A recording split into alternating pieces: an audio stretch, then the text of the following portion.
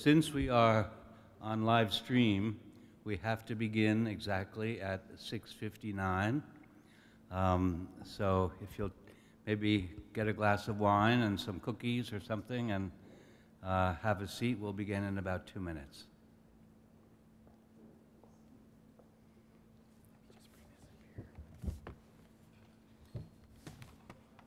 So the Father Yesalona will give you the Loyola Medal first. And which one is also? Yesalona. Barcelona. Think of Barcelona. Yesalona, okay. Well, I don't know if we need this that dark, do we? Can you see okay? I'll be fine. No, we need more light. For everybody. It's the lecture, it's no film or slides.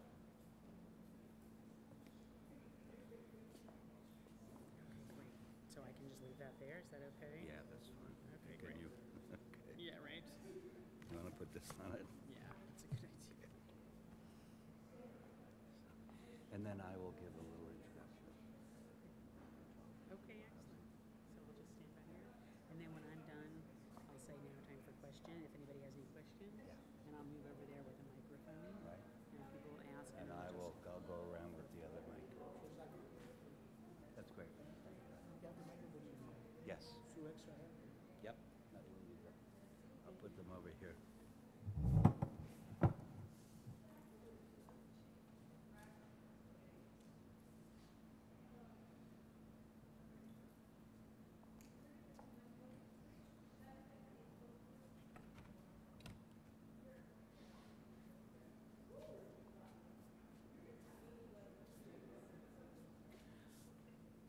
Good evening and welcome to the Church of St. Ignatius Loyola.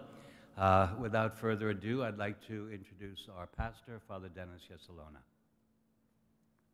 With more ado, I'll be right back. Oh, okay. We are here for the third in our lecture series, Blessed are the Peacemakers, for they will be called the children of God. We are delighted that some people are here for the braving some of the rain outside, and welcome to all that are joining us via live stream. We call this the miracle of St. Ignatius, that when a Mass begins, there seem to be very few people in the church, but within the first 5 minutes, it fills up very quickly. So, you ready? And now the pastor, Father Yesalona. Good evening and welcome to this year's Laetare Lecture. As you know, this lecture series began several years ago when we decided to bring to the parish preeminent scholars, members of the Academy, statesmen, and church leaders to bring to us their reflections on thoughts on current issues of the day.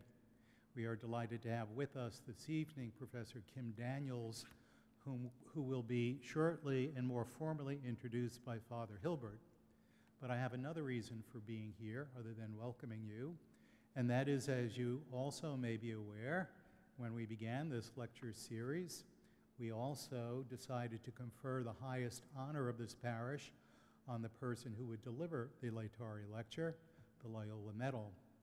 We look at that person to see if she or he manifests in his or her work all of the qualities of St. Ignatius Loyola. And we certainly have found one in this evening's presenter, Professor Kim Daniels. And so, without further ado, I have the pleasure and distinct honor of conferring the Loyola Medal this evening. In the spiritual exercises, St. Ignatius tells us that actions are to be referred to words. Ignatian leadership is an invitation to act in a way that reflects our most deeply held beliefs, affirms our vocation, and serves others, particularly those in need. Ignatian spirituality is grounded in the conviction that God is active in our world. The path laid out by Ignatius is a way of discerning God's presence in our everyday lives and doing something about it. Being a leader in this tradition means, as the late Superior General Peter Hans Kolvenbach of the Society of Jesus tells us, we must be women and men marked by competence, conscience, and compassion. Kim Daniels is a woman with an easy smile, a brilliant intellect, and a fierce love for the church. An outstanding communicator, she was spokesperson for the United States Conference of Catholic Bishops. She is a member of the Vatican Dicastery for Communications. An honorable and excellent attorney, she is a recognized advocate for religious freedom. The director of the Initiative on Catholic Thought and Public Life at Georgetown University, Kim Daniels helps Catholic leaders minister in a very complex environment, building a church that lives and shares the gospel. The parish community of the Church of St. Ignatius Loyola wishes to celebrate this woman of faith in the public square, a leader distinguished by competence, conscience, and compassion. The Loyola Medal confers on you, Professor Daniels, honorary membership in the parish, and as its pastor, I have the pleasure of performing this solemn duty.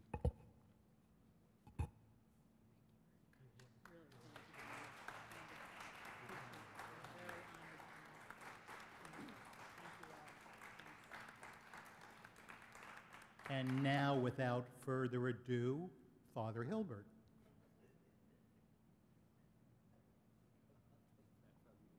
Well, congratulations. Thank you, thank you, thank you very much.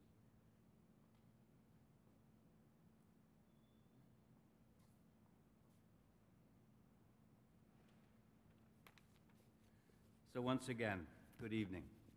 I'm Father Hilbert, Associate Pastor, and it is my pleasure to welcome you all, those here gathered in Wallace Hall, and those who join via live stream, to the third in our parish lecture series for 2023. Blessed are the peacemakers, for they will be called children of God. On behalf of Father Yesolona and our entire parish community, I am honored to introduce this evening's lecture entitled A Better Kind of Politics, Advancing the Common Good in Challenging Times. It is not too bold to say there is a great deal of challenge in the world and times in which we live, and the question we should consider is how we Christians should respond to it. Unfortunately, it feels we have been caught in the same mire as the rest of the world.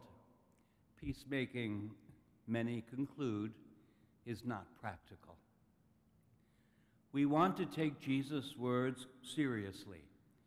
If a peacemaker is to be called a child of God, then we should want to be one. To be a peacemaker, however, will take some work. The beauty of this compound word is that it matches the word peace with the word making. It is active, as Father Yesolona read in the citation.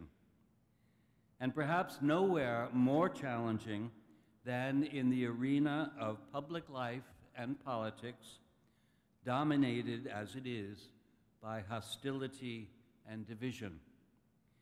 Here is where the richness and depth of Catholic social thought can offer principles and direction for peacemaking, for the benefit of all, for the common good. Our speaker this evening brings an uncommon set of gifts to the topic of the common good. Educator, advocate, consultant member of the Vatican Dicastery of Communications, wife and mother, Professor Kim Daniels is director of the Initiative on Catholic Thought and Public Life at Georgetown University, and so I offer a special welcome to all the Hoyas here this evening. She builds bridges, she promotes dialogue, and prepares a new generation of leaders to work for the common good and the dignity of all people. After her talk, Professor Daniels will be happy to hear your questions and comments, promoting dialogue here among us. Peacemaking will not be easy, maybe not even possible. However, we are still called to seek it. We remember St. Paul's words for peacemakers. If it is possible, as far as it depends on you, live at peace with everyone. Let's welcome now our speaker, Professor Kim Daniels. Thank you so much. It was wonderful.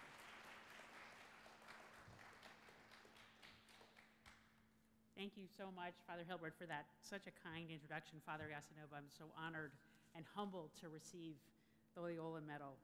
Thank you all for your welcome here to St. Ignatius Loyola. I want to let you know how excited I am to add my own contribution to the wonderful series of talks featuring so many thoughtful voices, and I'm just so glad to be here with you all tonight.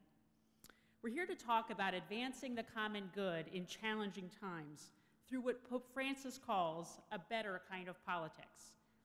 I've had many roles that inform my thoughts about this complicated issue, including as a lawyer who worked on First Amendment issues, as a senior staff member at the U.S. Conference of Catholic Bishops, and as a mom, which, to be honest, is likely the place that taught me the most about navigating intense disagreements about issues of profound importance. And if you've ever seen 6 kids try to share a bathroom on a Monday morning, you know what I'm talking about.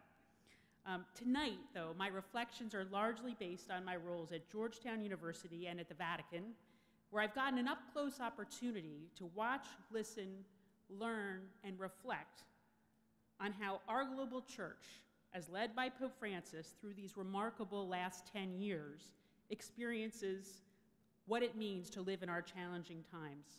And this leads me to look forward with hope to our future. At the Vatican, as a member of the Dicastery for Communication, I've helped advise church leaders on responses to clergy abuse, COVID-19, and the ongoing synod process. And if you think you have a hard job, try being an American woman whose role is to help Vatican officials understand that the way things have always been done isn't necessarily the way things should be done. At Georgetown, as the director of the Initiative on Catholic Social Thought and Public Life, I've worked with my colleagues to promote principled dialogue on Catholic social thought and national and global issues in a polarized nation and church, to build bridges across political, religious, ideological, ecclesial divisions, and to encourage a new generation of Catholic leaders to see their faith as central to their lives and work. Inspired by the mission, words, and actions of Pope Francis, we believe that Catholic social teaching is essential to the promotion of human dignity and the pursuit of the common good in our very challenging context today. Over the last decade, our initiative has grown from a promising idea to a preeminent center for productive dialogue across divides. We've hosted some 150 in-person and online gatherings that have reached over 275,000 people across the country and even internationally. We once had a Q&A, a question come in from a refugee camp in Uganda, which was one of our proudest moments, I think. We've helped raise the voices of women, people of color, and younger leaders, along with established figures in public and ecclesial life. So at the initiative, we just celebrated our 10th anniversary, and as it happens, our anniversary coincides with the 10th anniversary of Pope Francis' pontificate, which was 2 weeks ago on March 13th. I was in 2 very different places on March 13th, 2013, and March 13th, 2023, and I want to start by offering that story as a frame for our conversation tonight, because I think it offers some key insights into Pope Francis' efforts to move our church forward through these challenging times. So on March 13th, 2013, I was in St. Peter's Square for the Papal Conclave, there to offer commentary to the media and waiting for the white smoke to rise from that chimney. I had never been to Rome before, much less observed a conclave, and my view of the church was rooted in my U.S. experiences, and to be honest, very particular and narrow experiences at that. But that day, something began to change, I think. I saw the global Catholic Church firsthand. People of all ages and nationalities, joyful, hopeful, singing, praying, witnessing to our faith there in St. Peter's Square, waiting to see who would step out on that balcony as our next pope. And then Cardinal Bergoglio, Pope Francis, stepped out. And most of all, I'll remember two things. First of all the Italians shouting, "Francesco, Francesco," the name of the saint so close to their hearts, and of course all of our hearts. I hope I can say that here in a Jesuit place. I don't know, the Franciscans, don't let me see. But secondly, soon after that, the utter, complete quiet and stillness in that once noisy square when Pope Francis asked us to bless him. You could hear the water flowing through the fountains. More than any words, that moment, all of us from many different backgrounds and perspectives, standing together in silent prayer, praying for our new Pope, spoke not only to Pope Francis' humility, but also to the great Christian truth that it's when we stand together in love that we find strength. It's in unity and love that we most effectively witness to our faith. So needless to say, the 10 years that followed that night have not too often been marked by love and unity, but instead by anger and division. And we'll talk more about that in a moment. But I want to flash forward to where I was just 2 weeks ago tonight, on March 13th, 2023. The small village of Tepecoyo, El Salvador, in a soup kitchen started by Angelica Portillo and her friends to serve the people of their small community, eating a meal together, listening, praying, laughing, crying together over the course of an afternoon. I was in El Salvador for a week as part of the Ignatian Colleagues program run by the Association of Jesuit Colleges and Universities. It's a remarkable effort to educate and form faculty and staff more deeply in the Jesuit and Catholic tradition of higher education through learning and experiencing aspects of our Jesuit and Catholic identity, charism, tradition, and spirituality. Sitting around a long table in a tiny community in the mountains of El Salvador, enjoying the hospitality and generosity of Angelica and her family and friends, wearing dirty sneakers and jeans and a sweat-soaked t-shirt, my lunch that day was far different than the one I'd had in an Italian restaurant at St. Peter's Square exactly 10 years earlier, where I'd sat in a business suit, heels, TV-ready makeup, had antipasti and risotto and a glass of wine, and talked with my journalist friends.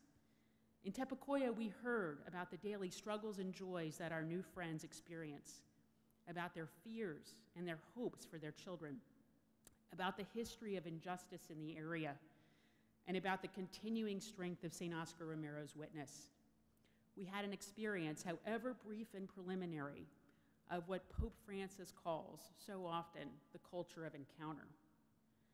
One lesson Pope Francis has taught us frequently is that reality is greater than ideas, that we can learn more from everyday life than we can from encyclicals, more from accompanying those who are poor and sick and vulnerable than from ecclesial statements. Our afternoon in Tepecoyo and our week in El Salvador gave me a small window into what it means not just to speak the truth in love, but to do good with love. A window into a faith that does justice, even as I know how much more I have to learn. I learned something more about Pope Francis' vision for a church with the ability to heal wounds and warm hearts of the faithful, as he says, a church of nearness and proximity.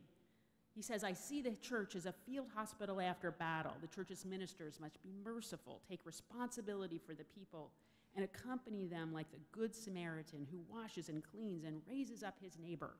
This is pure gospel, said Pope Francis at the very beginning of his pontificate.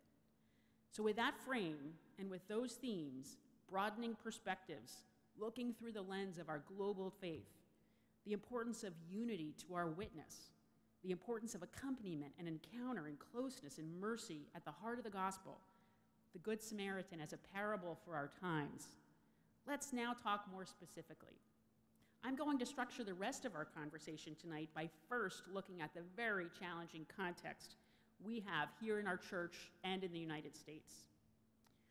Second, I'm going to look at potential responses to these challenges, particularly through the lens of Pope Francis and his aspirations for what he calls a better kind of politics, and lessons we've learned at the Initiative on Catholic Social Thought as well.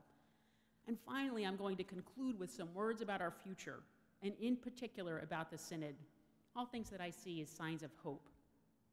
So first, our context. We are a wounded church, and we are a hurting nation, suffering from increasing polarization within our family of faith, hostility and division in our politics, likely division within some of our own families here tonight. As I've noted in other settings, in the past few years, here's just some of what we've been through as a country and as a church. 2 presidential impeachments and a violent attack on the U.S. Capitol. Divisive U.S. Supreme Court arguments and decisions around abortion, voting rights, immigration, the death penalty. Continued anger and anguish regarding the ongoing clergy abuse crisis. The U.S. withdrawal from Afghanistan and the ongoing Russian invasion of Ukraine. Police killings of Black Americans in our streets and on our screens, and a racial reckoning in our cities and in our hearts. And a pandemic with nearly 1 million lives lost here in the U.S. alone, shutdowns, closed schools and churches, conflicts within families, neighborhoods, communities over vaccines and masks. Needless to say, it's been exhausting, sometimes demoralizing. And let's focus on one of those parts of our recent context, what Vatican leaders and many others have called the defining crisis of our generation, the COVID-19 pandemic. Think back to what it felt like 3 years ago this month. As the pandemic began, we saw overflowing hospital wards, healthcare personnel suited up in gear most of us had only seen on television, families hankering down in our homes and wiping down our groceries in fear of this mysterious virus, wearing masks and gloves for the first time, remember that? Following news of the pandemic obsessively, wondering where this was all going to go and when it was going to end. 2 weeks, 2 months, 2 years? Pope Francis has sometimes been described as the world's pastor, and 3 years ago today, on March 27, 2020, he lived up to that title. To me, it will be remembered as one of the iconic images of Francis's papacy. Here he was, the 84-year-old leader of some 1.3 billion Catholics around the world, standing alone at night in St. Peter's Square. Remember that? In the steady reign of a deserted St. Peter's with the great basilica behind him and Bernini's colonnade around him, an ancient icon of Mary and a miraculous crucifix by his side. That cold night, he delivered an extraordinary Urbi et Orbi address to the church and the world in response to the coronavirus pandemic. He said that we have realized that we're all on the same boat, all of us fragile and disoriented, but at the same time important and needed. On this boat are all of us, just like those disciples who spoke anxiously with one voice saying, "We are perishing." So too, Pope Francis said, we have realized that we cannot go on thinking about ourselves, but only together can we do this. Before he gave his blessing, the Holy Father again reminded us that we must go forward together, unafraid. He called for new forms of hospitality, fraternity, and solidarity, and said that the Lord asks us, in the midst of our tempest, invites us to reawaken and put into practice the solidarity and hope capable of giving strength, support, and meaning to these hours when everything seems to be floundering. That powerful call to solidarity rang out in a frightened world and a church rent by division and soon facing several crises all at once. The COVID-19 crisis, which would develop into a medical, social, economic crisis, revealed many underlying problems, including an economy that leaves too many behind, a crisis of solidarity, and a national reckoning on racism, as well as a fear of this mysterious virus. Our own current context also includes a deeply polarized, politicized environment, so polarized, in fact, that our democracy has been tested by this violent attack on our Capitol, by those who refuse to accept the results of the last election. This polarization is part of what keeps too many from taking steps to work together in public life to pursue shared goals. I don't have to tell you that our current political and social environment is hostile and divisive and tribal and toxic. There are so many causes for this, and we could have a whole semester course, year's course, dissertation on what they are. Globalization, the loss of trust in institutions, leadership failures, weakening of community ties, people feeling left out and left behind, social media, and the omnipresence of technology generally. As I've said before, another crisis that we face is the polarization in our politics has long ago crossed over into our own church, into Catholic life. It divides our community, and it weakens the Catholic contribution to the public good. Powerful voices with an attachment to the ecclesial, political, and economic status quo have challenged and sought to undermine Pope Francis and his mission and message. And of course, this is all taking place in the context of a broad and deep loss of trust in institutions generally. To take one example, in April 2019, the Pew Research Center found that only 17% of Americans trust the government in Washington to do what is right, always or most of the time, 17%. And meanwhile, of course, the clergy abuse crisis and the leadership crisis that enabled it have further weakened the credibility of the church in public life and led to what Pope Francis has called a crisis of credibility in the U.S. church. With the clergy sexual abuse crisis involving horrific acts of abuse on a large scale, which were covered up by previously trusted leaders occurring in this polarized context, it's no wonder, no surprise, to find widespread and continued anger, anguish, and alienation from the institutional church among lay Catholics. Many lay Catholics are demoralized, tempted to pick an ecclesial faction and sign up for one side of a battle, even to leave the church. Those who remain struggle over their inability to pass down our Catholic faith and active participation in the life of the church to our children and grandchildren, who unsurprisingly see in these grave moral failures an institution that has lost much of its credibility and moral authority. And finally, our hostile and divisive media context only intensifies these many challenges. Social media and a relentless news cycle heighten a sense of constant crisis, erode trust, undermine authority, and deepen polarization. Division, tension, information overload are so pervasive and overwhelming that efforts to advance views about church teachings are too often distorted or dismissed or just drowned out. And as journalist Emma Green argues, our focus on large abstract issues over the local in particular adds to our loss of meaning and community and connection. So this has been a really bleak and demoralizing context that I've just laid out for you. And I'm sorry to start that way, but it's important to be truthful. So why bother, should we ask ourselves? Why not just avoid all this mess, focus on living out our faith in our personal lives, stay out of politics, and keep church institutions out of politics too? Because the gospel calls us to do otherwise. It calls us to serve the voiceless and vulnerable. And that's a social mission. We are not a faith of quietism and retreat. One of the most countercultural things that the church teaches is that politics is a good thing, a noble calling, that engagement in public life is our responsibility and central to our mission, even in challenging times.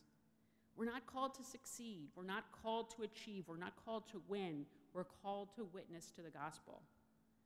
And this is never more important than in divisive times such as our own. As St. Oscar Romero said in remarks delivered at the University of Louvain weeks before his assassination in 1980, he was learning the beautiful but harsh truth that the Christian faith does not cut us off from the world, but immerses us in it. That the church is not a fortress set apart from the city. In fact, Catholic engagement in public life is robust and complicated and important. It's local and it's national and it's global. It's institutions, it's popular movements, it's communities, it's families, and it's 1.3 billion diverse persons united by a shared faith that does justice. And it's central to living out that faith. So what might an effective Catholic engagement in public life look like in these challenging and polarized times? What does it mean to practice a better kind of politics? Well, let's take the broad view to start, looking at the powerful words and humble witness of Pope Francis, who reminds us that we're called to live out sincere, daily, humble, and generous service to all, but especially to those dearest to the Lord's heart. And that solidarity is at the heart of our mission. We are not solitary pilgrims, he says over and over again. If one member suffers, all suffer together. Pope Francis is focused on these themes of solidarity and service to those dearest to the Lord's heart, as he says, the poor, throughout his pontificate, from Evangelii Gaudium, which some have called the blueprint for his papacy, to the extraordinary March 27, 2020 Urbi et Orbi address that I noted earlier, when he stood alone in St. Peter's Square, to Fratelli Tutti, His encyclical, so powerful, calling for renewal of shared principles of fraternity and solidarity as a response to these challenges. From the beginning, Pope Francis had a distinct understanding of how God is calling us to live out our mission today, by looking outward, not inward, as a poor church for the poor, committed to the most vulnerable among us, from those who live in poverty to migrants to the unborn to the elderly, and all those lying wounded by the roadside. Over the last 10 years, he's advanced that vision as a pastor and as the leader of our global church through his closeness to those in need, his words and actions, and his travels, like his recent trip to the Democratic Republic of Congo and South Sudan. To practice a better kind of politics and more effectively engage in public life, he calls on church leaders and Catholics more generally to avoid the twin temptations, on the one hand, retreating from public life altogether, or on the other, approaching public life as a battle when we're on one side, a culture war. As the Jesuit Conference of Canada and the US 2018 statement, Protecting the Least Among Us, says, a political context such as ours offers many temptations to avoid. One is the retreat from a corrupt world, preserving an illusion of moral purity. The second is moral relativism, which is another kind of retreat. Relativism advances the false claim that multiple conflicting positions about human existence can all be accepted as correct. The great American Jesuit theologian John Courtney Murray suggests a process where we retreat neither from the world nor from the truth. Instead, we engage those who initially disagree with us, seek to create an acceptable consensus, and while continuing to persuade and educate those who disagree with our convictions. This is proposing rather than imposing, and we believe it is the only way to create sustained change, said Murray. In other words, we can engage and try to persuade those who disagree with us. We can seek dialogue. We can collaborate with those where we agree, participate in dialogue where we can engage, and respectfully disagree where we must. Those are general lessons I've drawn from watching this pontificate over the past 10 years. But we can also follow his example by enlarging our own perspectives to more fully appreciate the global nature of our church. At the beginning of the 20th century, the Catholic Church was a mostly European institution of several hundred million souls. As John McGreevy, a leading historian of Catholicism and the provost at the University of Notre Dame, has noted in his wonderful recent book, Catholicism, A Global History, today we are the world's most multilingual and multicultural institution, a church of 1.3 billion people around the globe. And of those 1.3 billion Catholics, only some 6% live here in the United States, 6%. If our perspective is limited to our own experience here in the US, we won't have a full understanding of how God is calling us to live out our mission today. The Catholic Church's global presence as a unified yet diverse network is a strong counter-witness to polarization. As McGreevy says, the Church's unified presence in diverse cultures and countries around the globe, both physically and through its institutions, ministries, religious and lay faithful, offers an important counter-witness to the polarization increasingly heightened by the media. By broadening our own perspective, we can look beyond the divisions and the strident voices that too often occupy us here in the United States to focus on what we can learn from our brothers and sisters living out the gospel around the world. A wider lens can help overcome division by diluting it. As McGreevy notes, perhaps some of the divisions among Catholics, especially here in the US, will dissipate, less because of unanticipated resolutions and more because the world and the church will have moved on.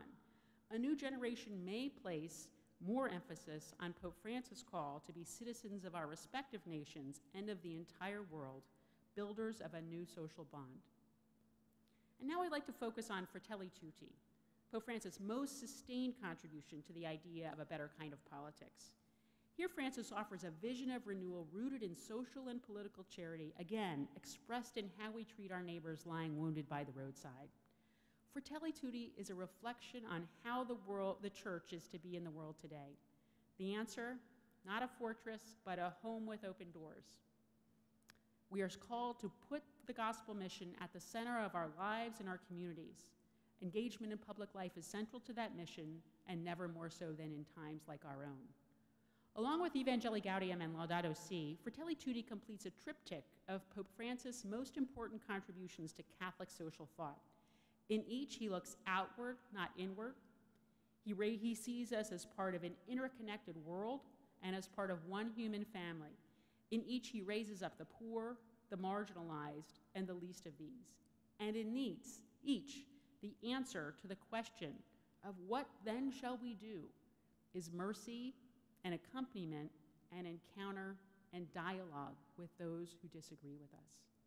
The interpretive key to Fratelli Tutti is the parable of the Good Samaritan.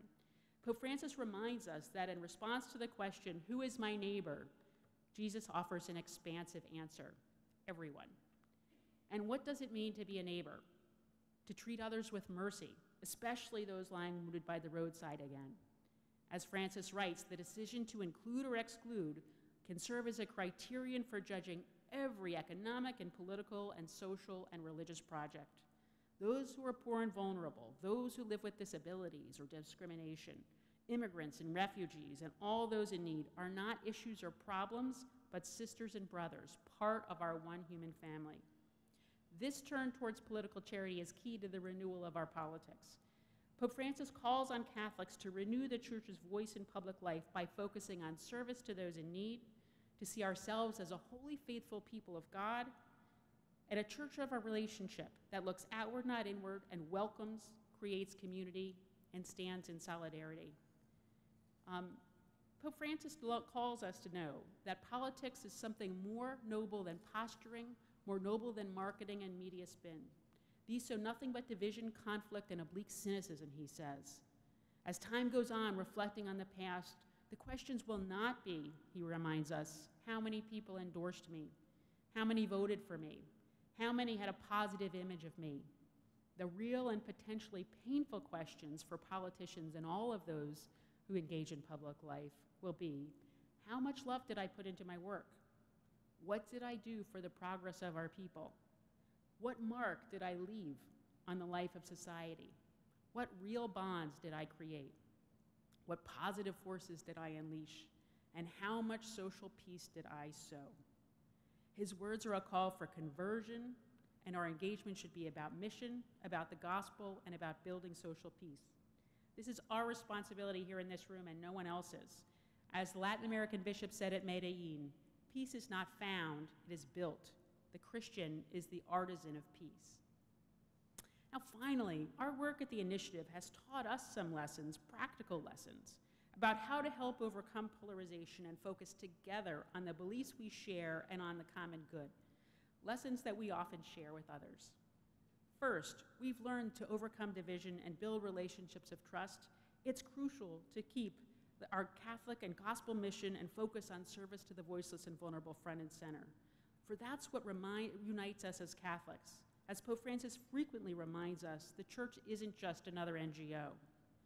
At the initiative, we look outward, not inward, raising up the day-to-day, on-the-ground service of Catholics living out the gospel in our local communities and around the world, who focus on the beliefs we share and the people we're called to serve, rather than focusing on ourselves and our tired internal disagreements. At the initiative, we seek to be political but not partisan. I teach a class on Pope Francis, Catholic social thought, and public life, and almost every one of my students comes in thinking of the church as a partisan institution, as the Republican Party at prayer, frankly.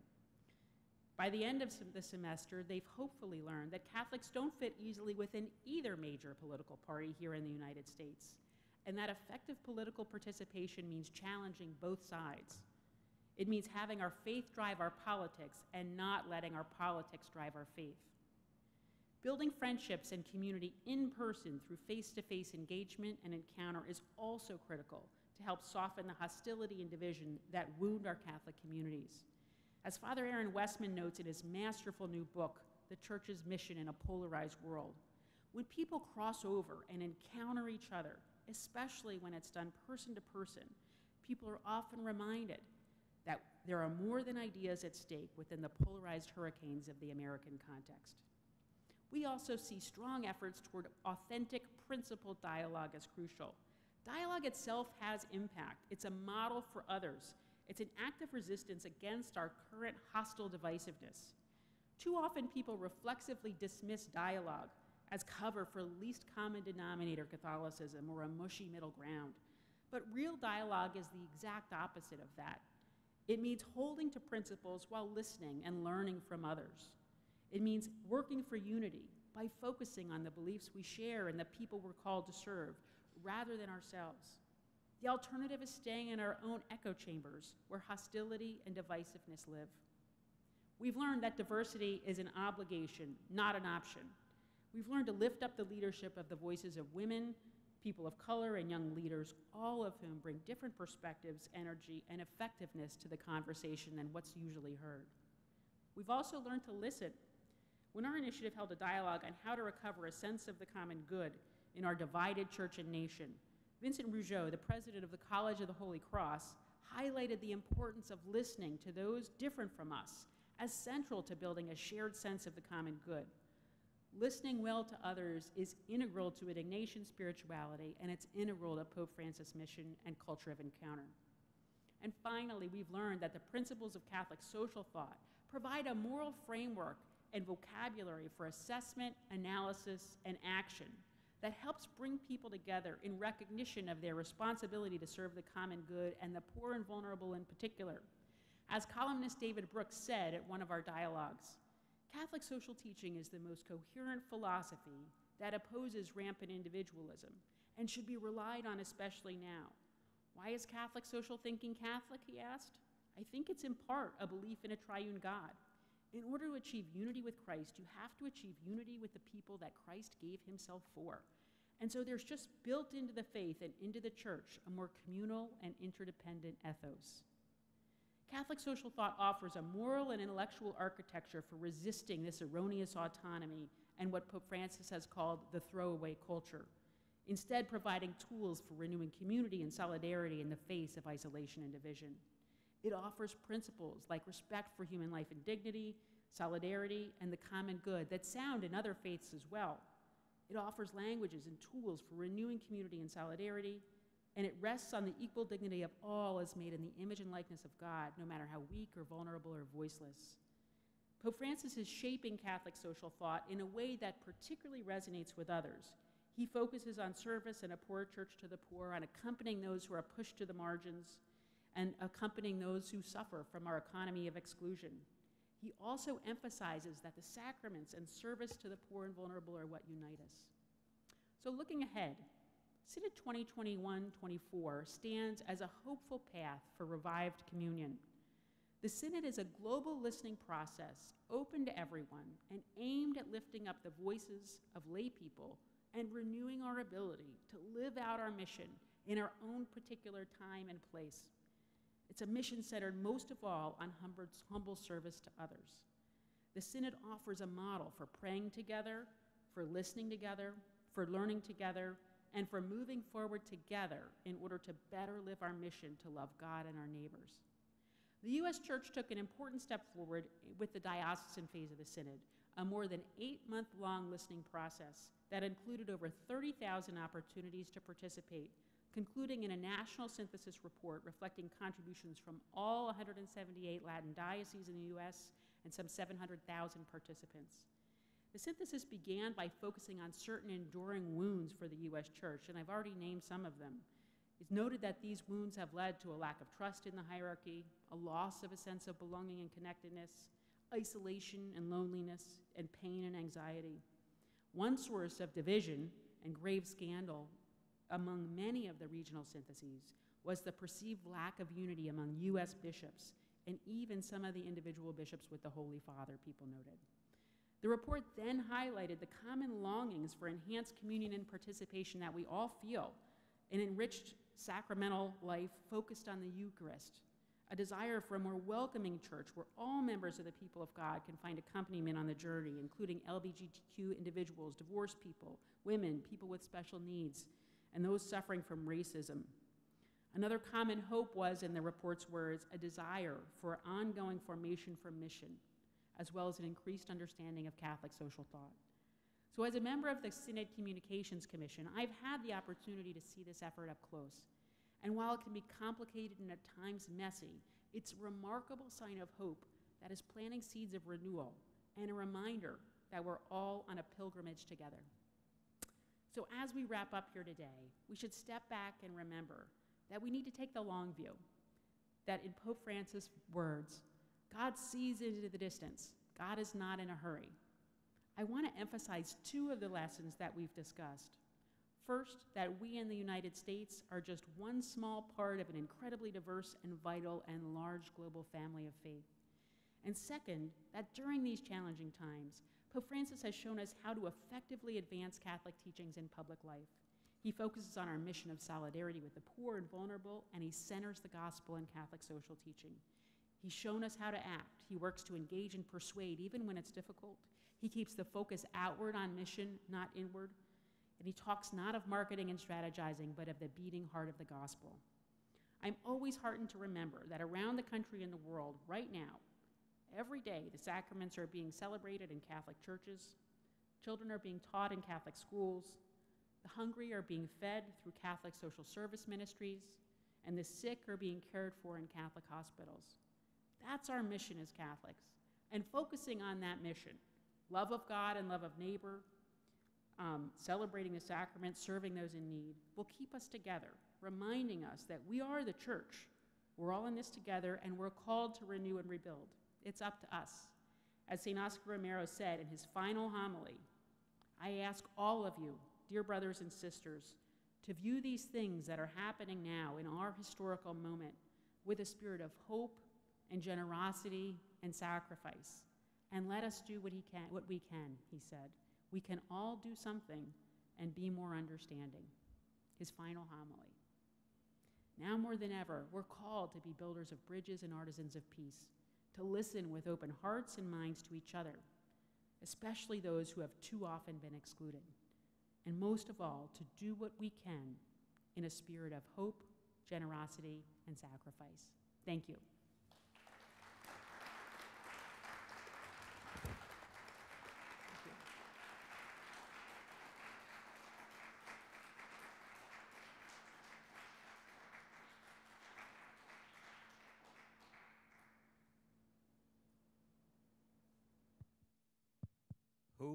Hope, generosity, and sacrifice.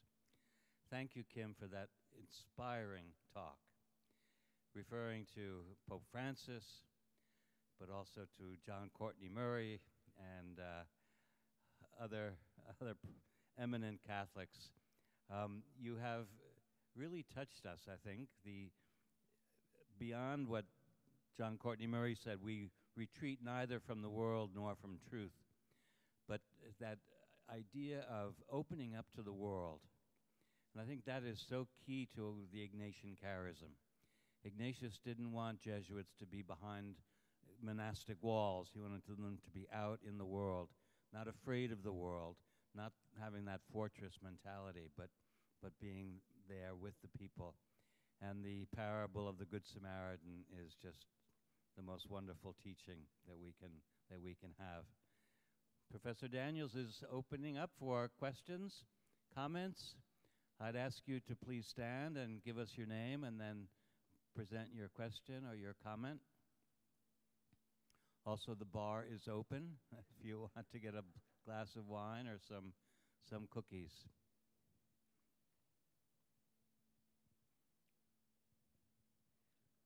Yep. I'm not sure I'm as hopeful as you. I mean, as long as the church continues to articulate that marriage is between a man and a woman, and people should be characterized based on their birth gender, and it's incumbent on every Catholic politician and every Catholic to not vote for anyone who would vote for any legislation to support abortion. Those things can't be dialogued away, no matter how you define dialogue. So I think in terms of polarization, the church, at least in the United States, all 6% of it, the church creates and is continuing to create division, and I don't see that changing. And so, maybe the German bishops are going to be, lead the way through the synod, but or they're going to be squashed by Francis, who we all laud as the person we've been waiting for all these many years. But even he, too, wants the church to move as a totality. And with the growth in all of the Catholics in Africa, I don't see when that's going to happen. So I'm sorry to be so negative. I mean, so you ended up on an up note, but honestly, I just don't see it.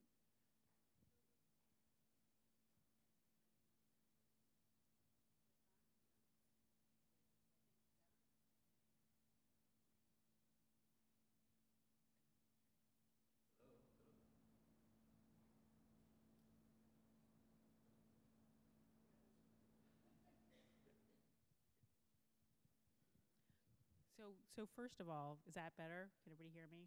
So first of all, I mean, I take your point, and then I think I tried to set the context at the beginning. We have a very challenging context right now, and part of approaching that context to change it, right, again, is broadening our view beyond here in the United States. But you point to issues that are very challenging. But I have to say that I still think that dialogue is part of the answer there. And I think that if you take one example that you talked about, LGBT issues, right? I think the place that conversation is today is a different place than it was 20 years ago. And that's not just in the church, but that's more broadly in the country. And a lot of that has to do with people's public witness around it. It has to do with debate and dialogue and discussion. But most of all, I'll say this, in my mind, and I'm no expert on these issues, but it has to do with encounter. It has to do with people knowing people, right? It has to do with people coming to know people in their lives and learning to see the people in front of them. And I recognize that our church changes slowly. If you're looking for change, that it changes slowly. To be honest, I think that's a strength. I think that in many ways, right? So in other words, we have this radical Christian message 2,000 years ago by an itinerant preacher in a backwater district of the Roman Empire. And somehow that radical message has carried forward over the course of 2,000 years to where we're sitting here in New York City in 2023 talking about that message tonight. And we're streaming it out to people well beyond this room.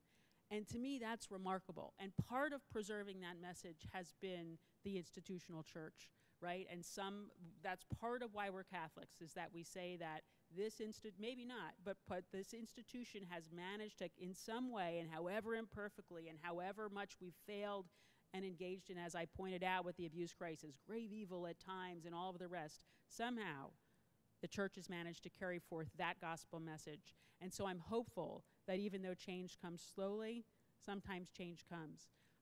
I think, for instance, let's take another hard question you talked about, and that's abortion. I think we just had the Dobbs issue. We had a dialogue, we had the Dobbs decision. And, you know, the church carries forward in our hearts that all the voiceless and vulnerable are protected, and that's both the unborn, but it's also it's also the mother. And the woman has to be at the center of this conversation, the mother in a way that she has not been in our U.S. church at all. Too many times. We had a dialogue right after the Dobbs decision came down where we had Catholic women talking from a variety of perspectives on this and bringing their perspectives to the conversation from the point of view of a Catholic, from a Catholic point of view. So we had Erica Bakioki and we had Molly O'Reilly from Commonweal all talking about the conversation. Did we change the world? No, but it was a small step forward in advancing understanding among people who disagreed on the issue. And I think what you're seeing in the wake of Dobbs, frankly, is in the U.S. church, you're seeing a lot of culture war voices still, and you've heard that I disagree with that approach. I don't think that's a way to move things forward, that kind of language and vocabulary and approach to the world as if we're in an embattled fortress. But what you have also seen is the U.S. bishops coming forward with, in October, a raft of policies recommending how do we support women and children in need? What kind of policies can we recommend at the state and national level? Well, should they have been doing this a long time ago more vocally?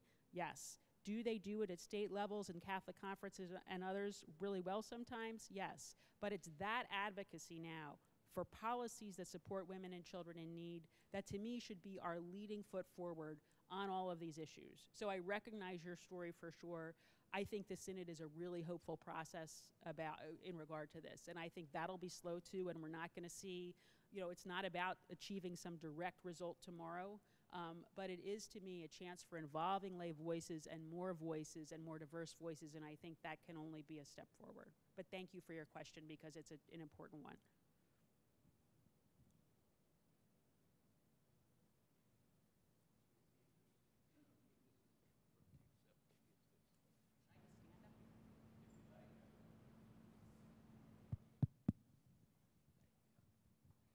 Hi, my name is Paul Capetillo. Thank you so much for your talk. Really enjoyed it. And my question was on one of the issues you mentioned. Sorry, you mentioned one of the issues was the pervasiveness of technology and the role of social media. Many times these platforms that are incentivized to drive division, to drive more engagement, and it can feel like a lot for us to come up against. But I'm wondering if you or the initiative have a point of view on how Catholics can engage in these platforms, or where there's reasons for hope about how we can have a more productive role with these platforms in our society that just are an all-pervasive force, especially with young people. Sure. The question is about social media and technology, and we all recognize that as a divisive force. And how do we respond to that as Catholics? Is there a particularly Catholic way to respond?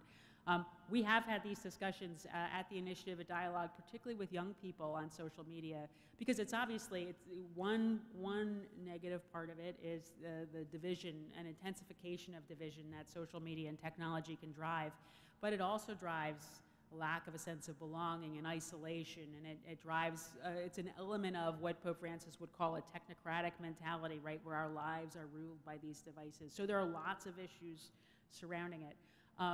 So what do we do? I think that there are different questions. Personally, we don't have an official policy, and this is just Kim Daniels talking now, but I would say I think there are personally things we need to do, I think, in terms of limiting our own use and limiting the way we engage on social media personally. And I think the answer there is be who you are and be that well, right? St. Francis de Sales, I think that we be our best selves on social media, engage as if we were in person with the person in front of us, limit our time on it, all of the things, the common sense things that we know about how to make sure that that pretend community doesn't become a real community.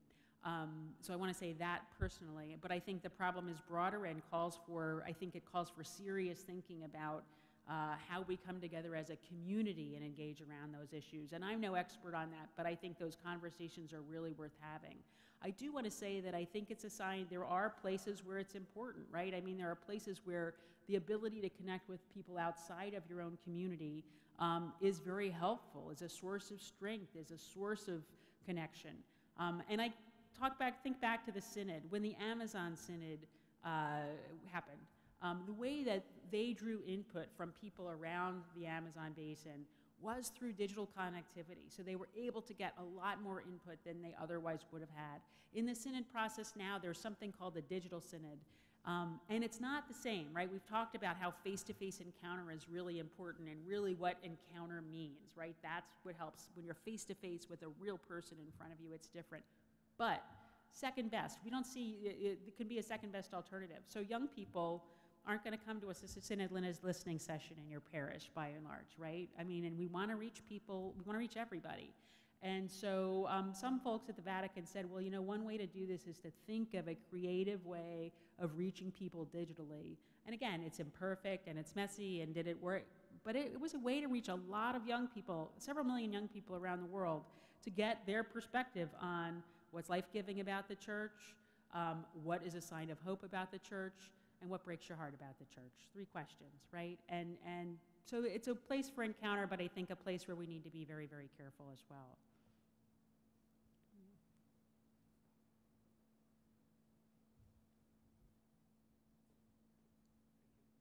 Professor, my name is Gilbert. Hi, Gilbert. One question that I have, we have a problem with priests. We don't have enough. Mm-hmm. We've been losing them. I don't hear any discussion in the Vatican about marriage and the priest. And I think it's about time that we go back and stop thinking about Augustine and go back and say, we have a problem. We have to do something about it. We have so many women who are talented. Why can we accept women as ministers, as priests? I mean, it bothers me when he first became Pope, Mm-hmm. because he was a Jesuit. I got so excited. I said, he is going to make a difference, because he's going to really shake up the church. He hasn't.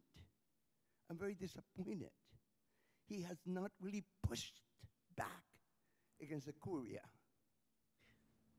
So I would have to, so I take your point, and I'm glad you raised it, because it's a question a lot of people have. In these synod conversations I mentioned, these were two issues that people brought up again and again and again. So it's not a matter of retreating from these kinds of difficult questions, right? I would have to disagree with you about the fact that Pope Francis hasn't made any steps forward in terms of engagement, in terms of the hope you felt about issues that were important to you at the beginning.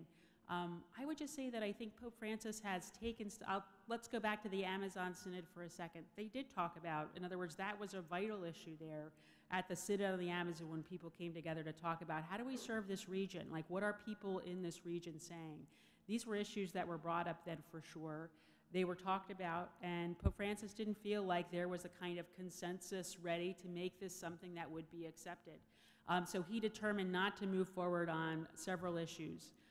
That was a matter of his discernment, and I don't question. I mean, I understand that that might be challenging for some. For me, I look back to this church that's making steps in different directions, and I think that discussion happened. We hear a lot more about women deacons today. I recognize, as a woman, by the way, who's worked in sort of Vatican circles for the last 7 years, I understand that there's a long way to go, and even before we get to questions of women's ordination, to questions like that, that have theological complexities. There's just so much running room for women to be in leadership positions in the church. There's so many places where women should be. Half of our church's gifts are being left on the sidelines too often.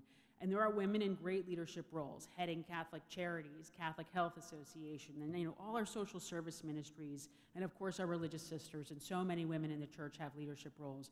But there's so much more that can be done. Francis is making small steps forward for sure. Many, many more women have been appointed. Predicate Evangelium, the latest apostolic constitution, offers positions that are now open for lay people and therefore women. So lots of very important steps forward. But I understand your impatience, and all I can say is I'm hopeful. I'm hopeful as someone who's seen. We were talking at dinner earlier. When I started at the Dicastery for Communication, I was one of three I guess it's about 6 or 7 years ago now. I was one of 3 lay people as members of this dicastery. So the rest were bishops and cardinals, and there were 3 lay people, 1 man and 2 women. And that experience in a room full of, maybe 15 people, where there were 3 lay people, 2 women at the end of the table, it felt like I was part of a different century, frankly, right? For me as a professional woman here in the United States, that was a different experience for me. Flash forward to now. The Dicastery for Communication is led by professional lay people who have had experience in communications and in budgeting and in human resources and all of those things that matter to running a large global organization. The membership of the Dicastery, sort of, think of it like a board, has some 30 lay people as consultors. And to have that many lay people in a room who are all accomplished professionals in their own right mean that the conversation has just changed dramatically. The vitality of the conversation, the input that comes in. So I've seen it change, but I recognize that for many people, those changes are too slow. But that's where I am on it.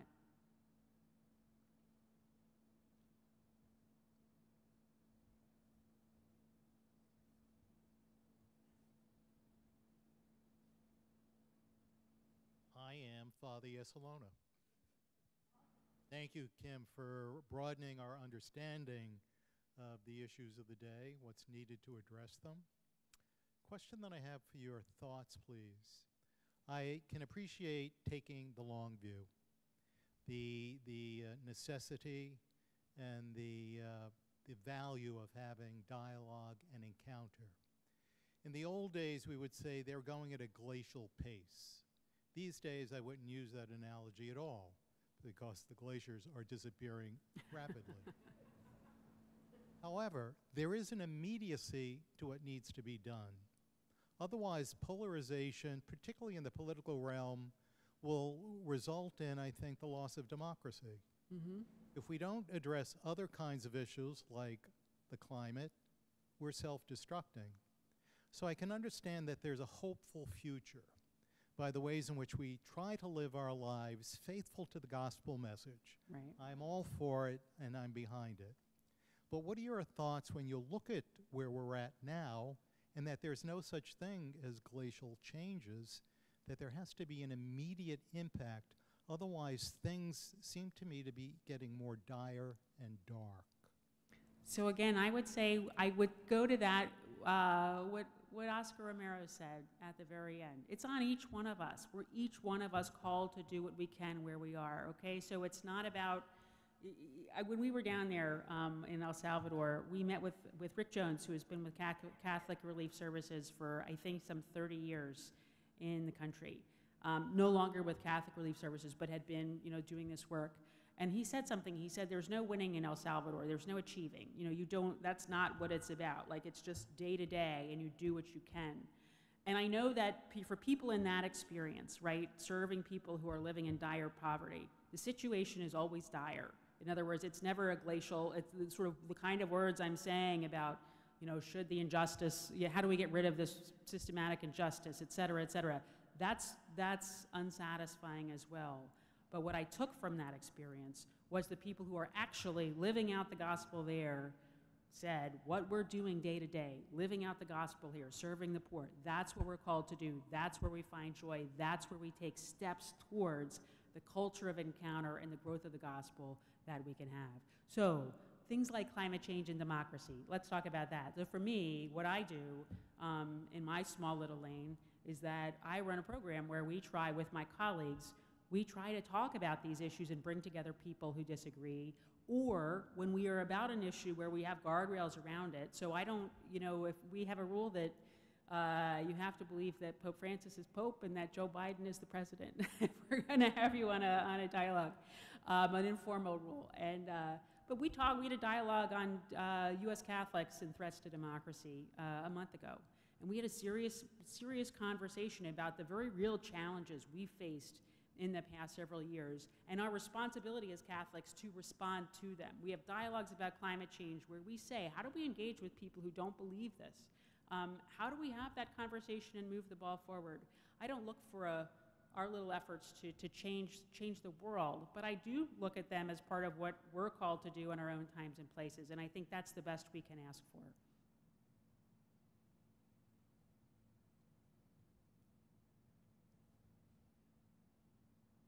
Hi, my name is Karen Smith. Can you hear me? Sure. And I don't know if you can really address this, if you have the wherewithal to address this or not, but I was thinking you've been to these various places and you've dealt with the, I forget what you called it, the Amazon Synod, was Yep. that it?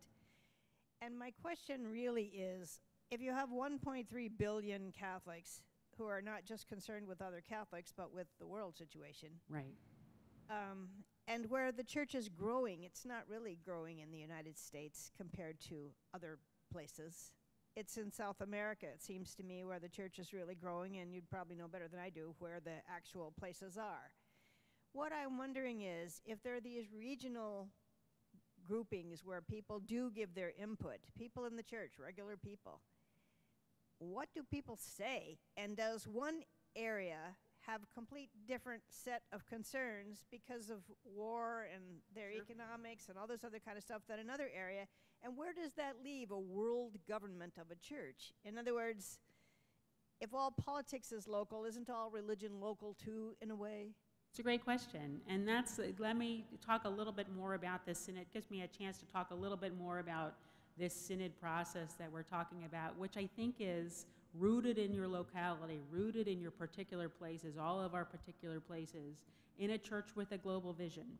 And so the way the process works is that the idea is to bring the input of local communities to the Vatican, to a meeting, not just of bishops, but of lay people and others, to talk about what were the common concerns, what broke people's hearts, what gave them hope, where did they find joy in the church, both Catholics, people who've left the church, people who are not Catholic, etc. Bring all those voices in some way, synthesize them and bring them up, and then draw them together, send them back, have that kind of dialogic conversation. And so a couple things that are interesting that's happened. First of all, across all the continents, right, across all the countries, you had some common themes emerge. And I'll say what I've said earlier, which is that the two things that really bring people, despite divisions, the things that bring people together are service to the poor and vulnerable. We had Sister Norma Pimentel from the Catholic Charities of the Rio Grande Valley with us a few weeks ago.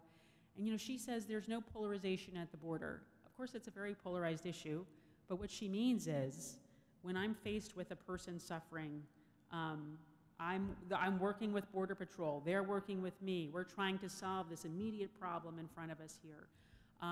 So people found unity in service, direct service, and they also found unity and hope in the sacraments around the world. Everybody in the sacraments, in being together as a community, in the Eucharist. But there were also other issues that unified people. There's across the continents, people thought women should have more leadership roles in the church, thought that women's voices weren't heard as much, thought we should be listening to young people, felt heartbroken that young people were leaving the church, right? So there are these commonalities. And so part of what this report that the Vatican, sort of this group of synthesizers pulled together, which included diverse people from every continent, religious women, women theologians, priests, just lay people, all people from around the world, helped synthesize this and then sent it back. And that report goes back to local communities and we reflect on it again. And the last thing I'll say about this synod process, because I encourage you to get involved in it if you can, it starts in parishes, but many people they don't want to go to a parish, right? They've had think about if you're a victim of clergy abuse, right? You might not want to go to your parish and do this, but you might have a lot of feedback you want to give to the church because it's still a place that's home for you in some way. And so there were avenues where you could offer that kind of feedback outside of a parish environment. Their accepted different kinds of groups came together and provided their own feedback. So lots of avenues to provide this. It's not perfect. It's a messy process, but it's raising up the voices of lay people. It brings those voices to Rome in a way that hasn't happened before. And to my mind, it's opened a process of listening, the first global listening process ever. I mean, something that's very much rooted in tradition, but something that's very new as well, is happening in our church. That's an exciting thing. That's something that is a change. That's something that I think will help move us forward in having a church that's more focused on this mission to the service to the poor and vulnerable. Good. I thank you. I hope it's heartening. It's heartening for me too. Sure.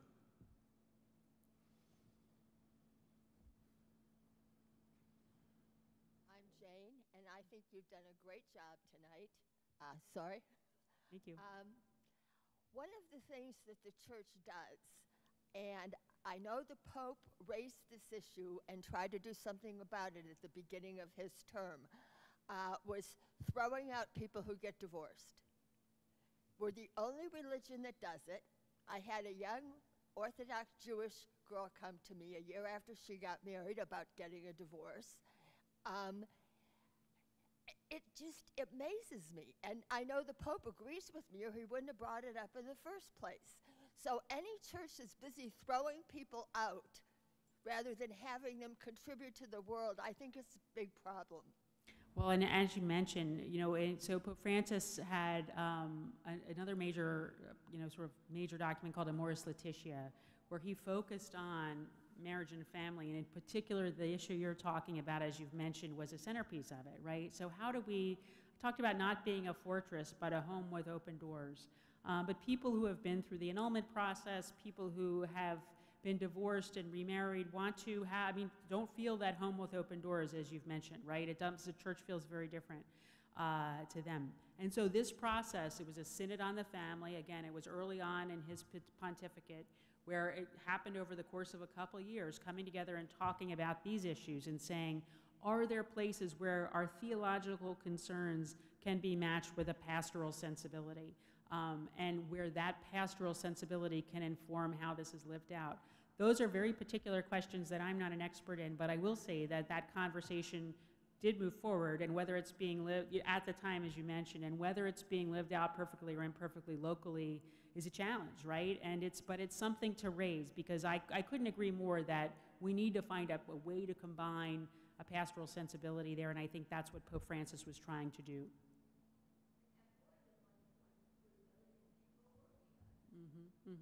Exactly.